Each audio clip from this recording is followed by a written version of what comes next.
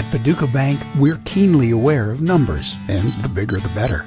But there are some numbers in our community that we'd like to see drop significantly. In 2013, community ministries served more than 50,000 meals to hungry people in Paducah. 1 in every 6 people we encounter each day faces a lack of proper nutrition, and many of those are children. Together, we can change those numbers for the better. That's why we've introduced Swipe and Serve.